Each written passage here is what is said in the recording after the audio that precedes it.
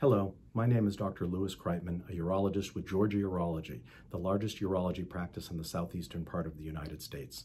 I'd like to talk to you today about benign prostatic hyperplasia and medications we use to treat this. But first, some basic anatomy.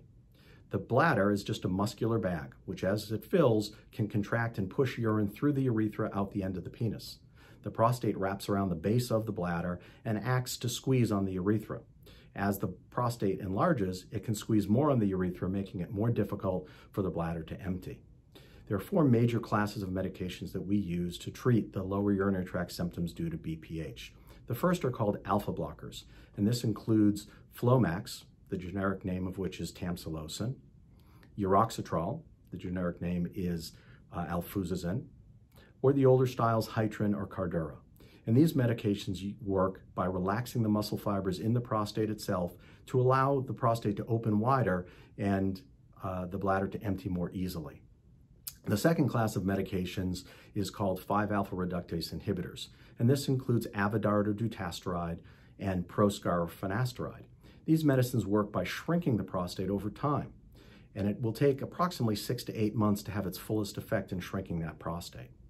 Keep in mind that your physician may actually use both of these medications together to treat your lower urinary tract symptoms. The third class of medications are phosphodiesterase inhibitors. The class or the medication is called Cialis or Tadalafil, and this medication has been approved not only to help with erections, but also can be used to help with the lower urinary tract symptoms due to BPH.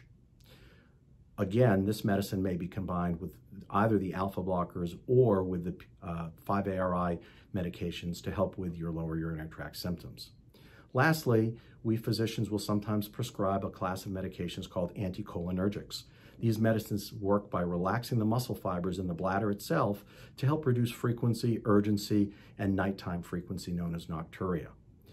Remember, any of these medications may have side effects, so it's important to discuss any side effects that you may have with your physician. If you're interested in learning more about different medications that can be used in treating BPH, please give one of our over 50 urologists a call and make an appointment. Thank you very much. Have a nice day.